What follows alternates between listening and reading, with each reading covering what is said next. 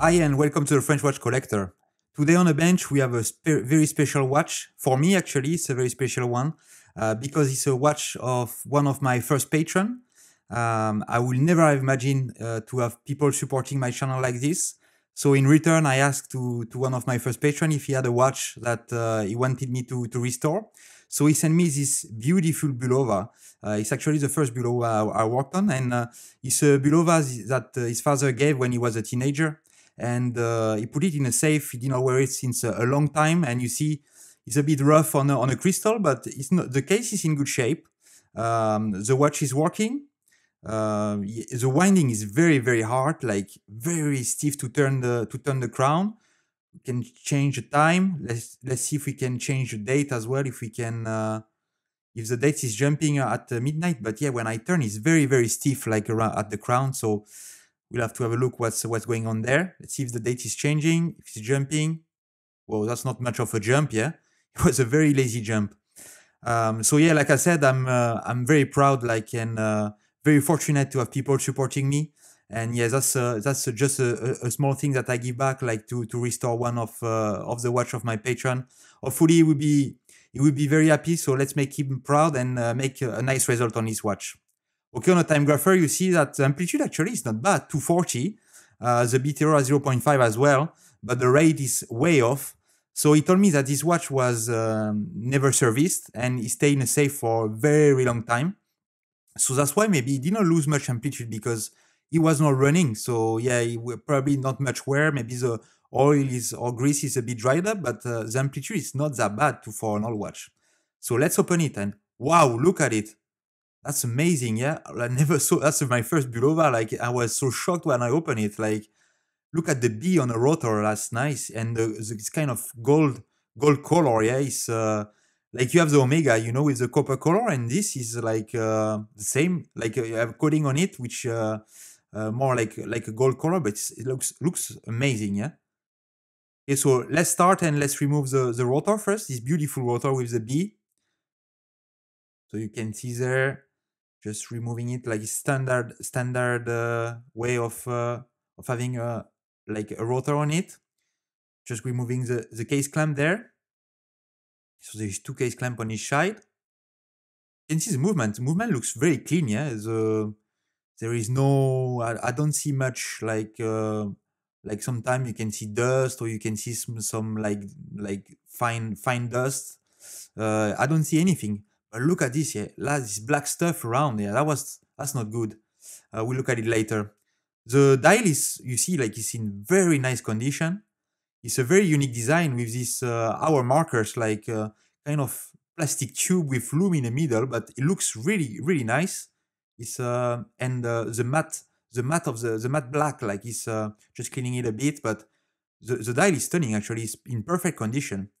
So let's remove the dial by releasing the dial feed screw there very gently. So you see it's a Bulova snorkel. So like I think it was a diving watch, and you see on the case back as well, it was written, it was rated to 666 feet. So yeah, it's quite deep for diving watch. Okay, so now I'm disassembling the click for the calendar wheel, removing the plate there on top with the two screws. And the movement is as well is very nice on the other side. You see, huh? The jewels are popping out like with this ruby color on the gold is very nice. Okay, so far so good. Removing the Canon pinion with a Presto tool. If you have any question on tools as well, because a lot of people ask me which tool I'm using, which oil I'm using, in the description down below I put some links of some of the tools, oil, and other stuff that I use to maintain a watch.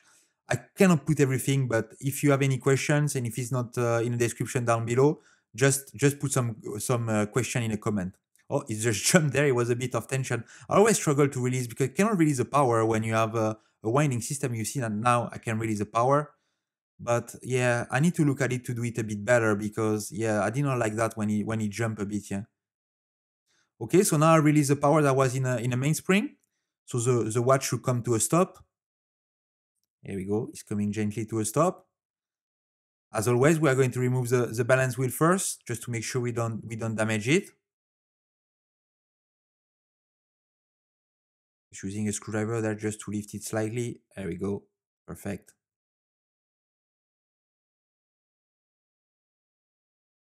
Nicely. Anyway, that's it, is out. Okay, so the balance is out. We can remove now the pallet for cock, or more the pallet for bridge in this case. Just removing the screw there, doesn't want to come. There you go. So yeah, it's the first time I work on a Bulova, so we'll see. But so far, I don't see much difference compared to another Swiss movement. So yeah, you see that you have a central second pinion, held by a friction spring on the top. Yeah, you can see that sometime on some of the Zenith or the Omega as well that have this type of design. So nothing strange so far. Like the ratchet wheel, which is beautiful. Like the color of this ratchet wheel, sorry, is so nice. Like the coating on it, and you see they put the same coating as well on the mainspring barrel assembly underneath. So yeah, that's pretty nice. Removing the click there, the crown wheel, which is with like two little screws, smaller screws that you can find on a watch most of the time. There we go. Is out. Okay, so let's see if underneath, just checking if there is any play there. Rock solid, no play at all. That's good. Let's see underneath if there is anything different compared to other movement, like on train of wheel. No, that's pretty standard. With the center wheel, third, fourth, like yeah, that's pretty standard, but it's looking good. And like I said, like even on the jewel, like I see like the jewels are quite in good shape, like no dried oil. Just checking the end shake there on the barrel, like look, it's okay. You see, it was just slightly moving up and down. You need a bit of play, but not too much. So that's perfect. Just removing the bridge, mainspring bridge on the top there. And underneath, we should have only the barrel assembly here. And just releasing the screw like for the setting lever. Perfect. Okay, so now we moved on the dial side for the keyless work. So there is one big screw there. Whoa, what's that? Oh, that's some old oil, like it's weird. It looks like, I don't know, it's like strange grease, yeah? So I'm trying to remove as much as I could with the Rodico. Obviously, after everything will go into the cleaning machine, so it will get removed. But yeah, that was, yeah, a lot of oil or grease, more grease, I think. But yeah, okay. We'll remove it, we will clean everything. Removing the yoke spring there. Always a strong spring, but yeah, I was looking, I think the yoke spring was the other way around. Like, I don't know why they put the small side on the yoke, and normally it's a big side, long side, which is on the yoke. Is strange. Okay, the last part, the clutch and the pinion there. Cleaning the jewels, like with a piece of pegwood, just to make sure, like if there is any dried up oil or grease. But we saw the movement is quite clean, but there's nothing more to do it, just to make sure it will get clean. It will get clean a little bit better, like when you put it in a washing machine. So yeah, just it's worth the extra effort if you want. Just placing back the balance, just to keep it safe during cleaning. That's the best place to keep it on the. You see there, just make sure. Here we go. Now it's in place. It's moving. I can secure it with the screw, and you want to make sure that the balance, you see, was fully in place, or else when you screw it down, you will crunch the stem there. Okay. Oh, again, there is a mainspring assembly with written on it, "Do not open." Okay, I open it. Let's see what you find inside. Okay, so I remember that's automatic. So sometime on automatic, like you have different grease. So and let's see how it looks inside the mainspring barrel assembly that I should not open, but I did open. Okay, not bad actually, not too bad. Just remove the barrel arbor. Oh, it just jumped there. It was a bit greasy. Did not go that far, did not go very far. Yeah, here it is. Perfect. Just removing the mainspring there and winding it. Cleaning the pivot from all the wheels. Just to again try to lose any dry oil or grease. Do the same on the bridges there. It will make the cleaning a little bit more efficient. Okay, and we have one more thing to disassemble. It's the sub-assembly, which is for the winding system. So I remove the 3 screws there, and underneath we should have few wheels. There is one screw that moved, that's here. And just another one. It was hiding under the plate here. Okay, now just going to remove this plate and we should have the wheels underneath. Okay, some stay attached. Sometimes sign of yeah, you see it's a bit dried up oil or grease there, so holding the wheel. Big one, and this is 2 wheels there, which were on a spring. You see, okay, that's kind of like a reversing wheel. That's a bit different. I never saw that before, but yeah, I understand like how it works. Like you have 2 wheels on top of each other, like a bit like on a clutch and a winding pinion. Okay, here we go. You see that in 2 parts, so that's it. We disassemble them to make sure they get cleaned very well, and we put them back together and oil everything properly. Okay, that's done for the cleaning the jewel as well of this bridge. And now we're gonna put all the parts in a cleaning machine in these baskets. Make sure they stay safe. They don't move around or go anywhere during cleaning. So that's quite a lot of parts actually, because with the automatic system, like he had quite a few parts. The calendar is pretty simple on this one, but yeah, it's an extra few parts compared to a standard watch. Okay, and now let's go to the cleaning machine. Okay, so as always, I would like to thank my patrons.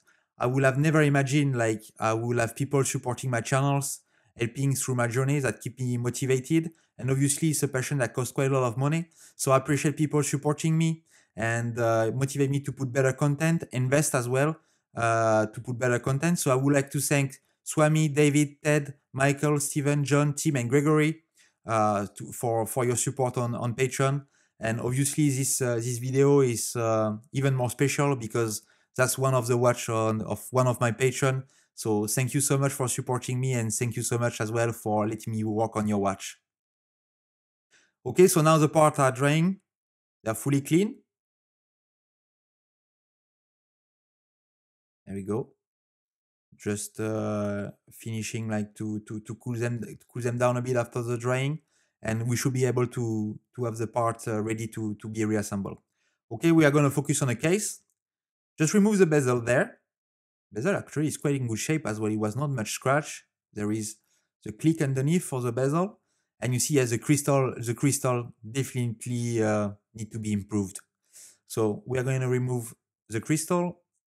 There we go. It has a tension ring, silver tension ring around. That's all the part for the case. Okay, so for the assembly, we're going to start with the mainspring barrel. But first, before I put the mainspring, I don't show it on the camera, but what I like to do, I like to put the barrel inside, just check it's turning freely, there is not too much friction, and checking the end shake. When I'm happy with it, I will wind the mainspring and put everything back together. Okay, so now I'm winding the mainspring. That's automatic mainspring, so you see at the end, obviously it's a bit different than a non-automatic mainspring. You just need a little help there to go inside the winder. Just here we go. Just push it underneath because there is a like kind of a little tongue underneath there. Here we go. That's it. That's in, and I can finish to wind it. Just unwind it to let it loose, and I should be able to remove the handle. Here we go. Just gently removing the handle there. Perfect. And that's it. So the spring is wind. Putting grease on the bottom and some graphite grease on the wall there because it's an automatic. So you will have the mainspring sliding alongside the wall. So that's why you put the graphite grease there. And we can pop the mainspring pop inside the barrel. There we go. Just putting some oil there, some medium viscosity oil before I put the barrel arbor. Remember, we already checked the barrel arbor. If it's fitting, it's like no friction. The end shake is good. So we know that now we are all good. Okay, just lubricating the top, and we can close the barrel arbor. Do not open. I promise I will not open this one again. Probably not. So yeah, but maybe somebody else will open it in few years down the line when you need another service. Okay, so now we are done with the mainspring barrel assembly. We are gonna work and oil the jewels for the balance. So taking the jewel out there. First I clean them and I check they are fully clean. Now I do a treatment in epilam just to make sure the oil will stay nice and center. It will make the oiling like a lot more efficient. So when it's done, just drying the stone a little bit just to make sure like we remove any excess of epilam. And when it's done, we are going to drop of oil, some 80-10, 90-10, sorry, right in the middle. So a little drop of oil. So that's very tricky. When it's done, I can put the chaton back on the top there. There we go. And this will go back to this place, right in the center where we have the staff, the balance staff there. There we go. Closing the spring there. See, I close one arm and now I have the second one using thin tweezers there. That's it, it's in position. Do the same operation on the other side. Just remove the spring. And when I do the epilam on the other side, I always do the epilam as well for the pallet fork and the escape wheel, because this will be oiled later on. So like this is done. I have done epilam on all the parts, just cleaning the pivot point there for the wheels and the pallet fork. Putting a drop of oil there in the middle of the stone, like we did on the other side. We can put it back in place. Just closing the spring. So that's it. We know that now we have the balance, which is oil, and we can carry on with the rest of the assembly. So first, putting some drop of oil there, we're gonna put the main spring and the screw, the setting lever screw later on. There we go. Putting the bridge on the top there. You don't see much of a difference between before and after cleaning on this watch because, like I said, the movement was quite clean, but sometimes like the cleaning like with dry, especially in the jewels, like you don't see it on the camera, you don't see it, but if you put it under the microscope, you can see some like tiny drop of dried up oil or grease. So that's why it's very important. Even if the watch looks quite clean, it's very important to clean it in a proper machine. And after you saw me, like I put the parts, we are going to oil as well all the critical point. The oiling as well is very important because in a part, your enemy is friction, because you will have the strength, if you want, from the mainspring that will be transferred to the balance wheel, and all the cinematic that you have, all the interaction like which are between the parts, you want to have as friction as possible for the watch to be the most efficient.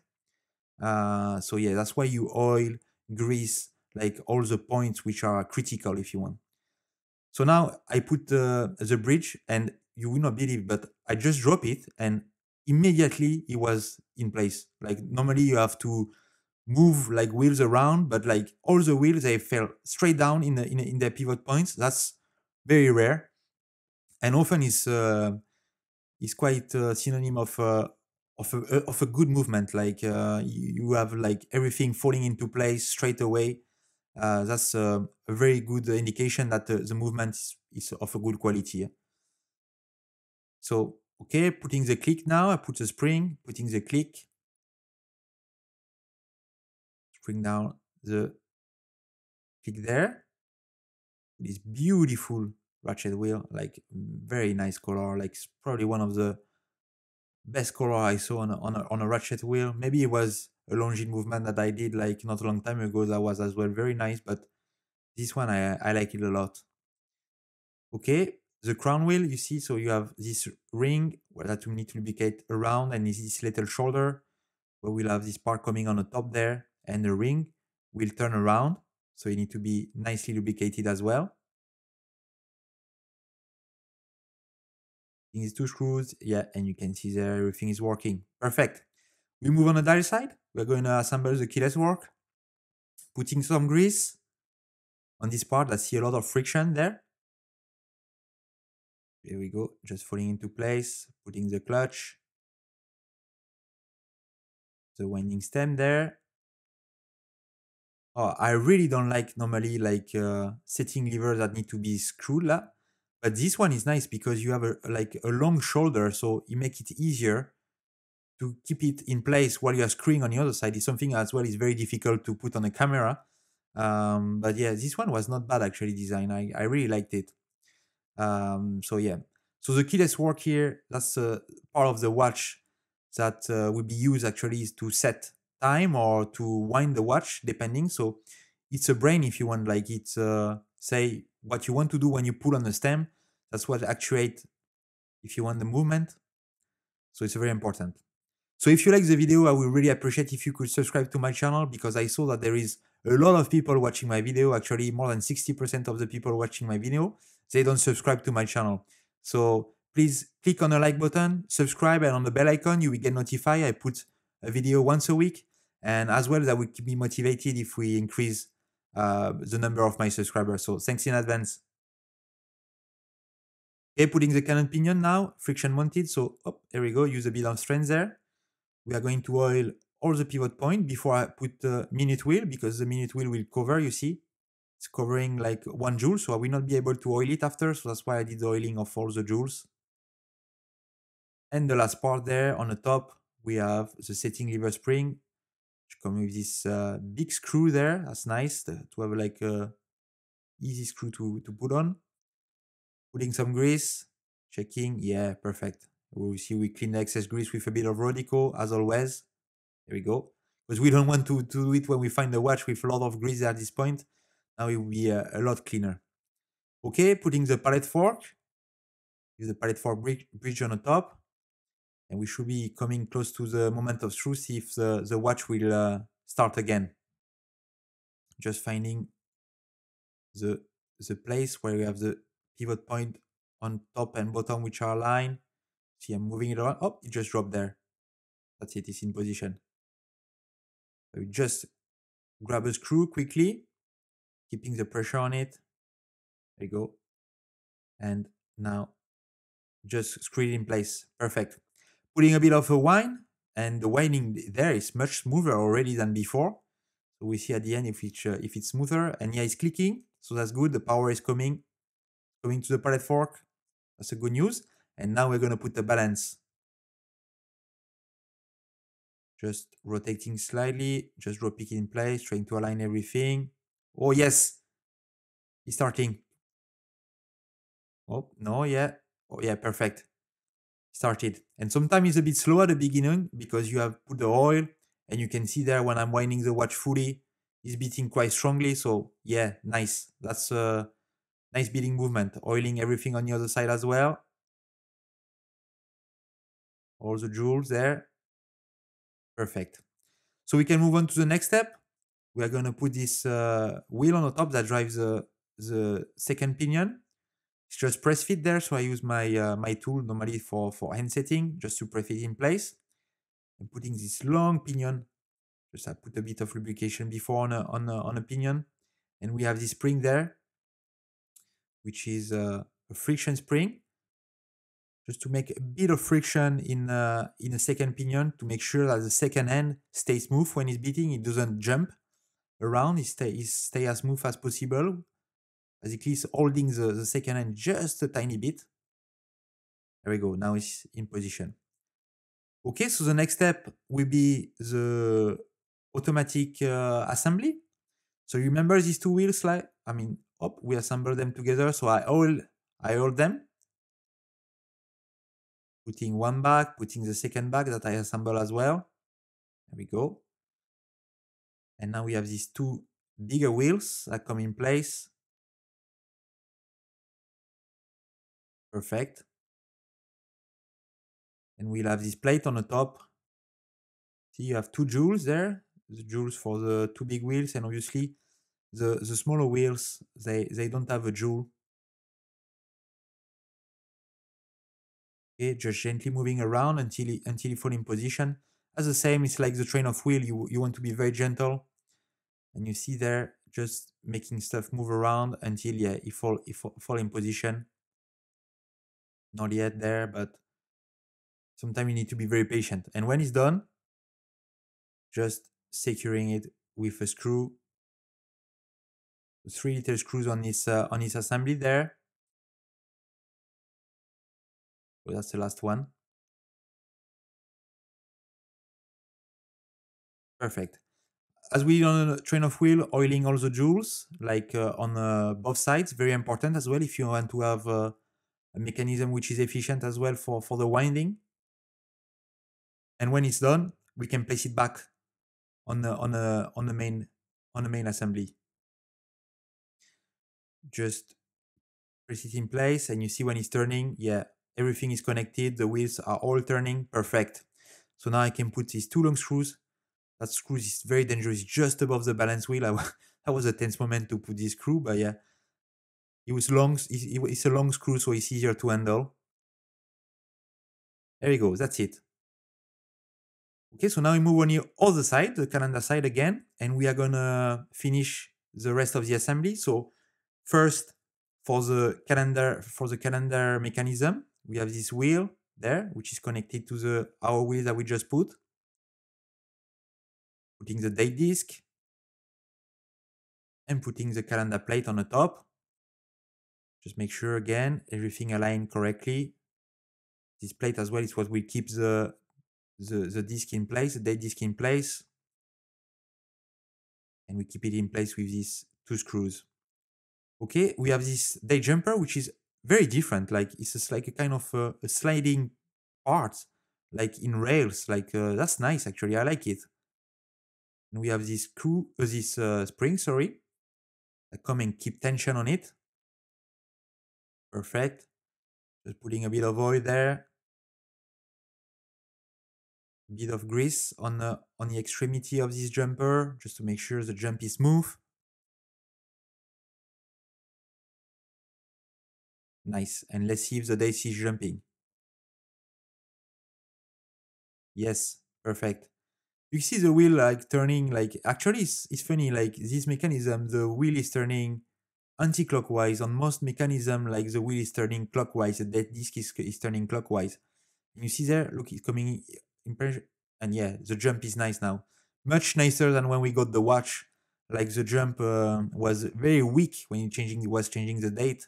Now you have a nice jump. So we put back this beautiful dial, securing it by screwing the dial fit screw. And let's change the date. Let's check the jump. Yes, nicer jump, yeah. Okay.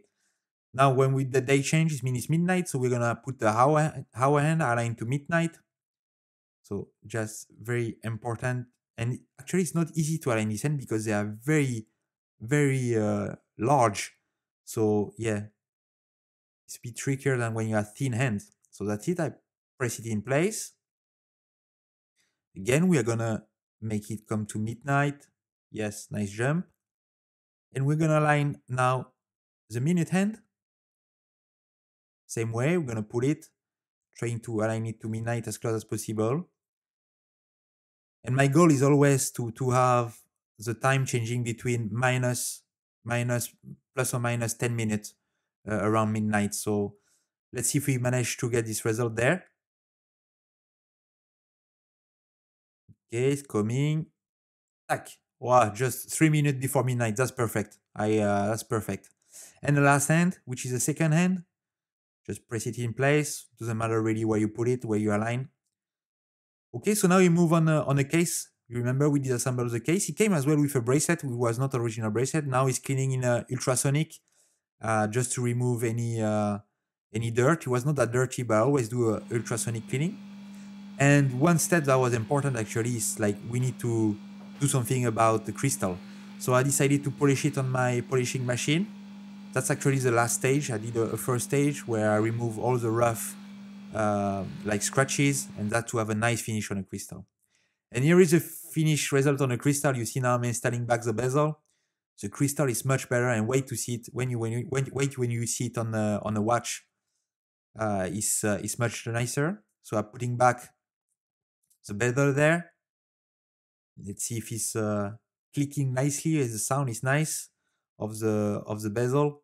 It's always something very very important. Oh yeah, that's good. I like it. Very nice to handle as well. And here we go. Now we put the case with the polished crystal. Oh, that makes such a difference on this watch. The dial is so nice and so unique with these hour markers. So yeah, that's amazing. Okay, put back the winding stem there. Just turn the movement around. Placing this spacer ring around just to make sure the movement stay nice and center and doesn't move around in the watch. Finish to insert the winding stem there. And now we can put back the case clamp. So 2 case clamps that come underneath and that will lift up the, if you want in this direction, we lift up the mechanism when you screw them.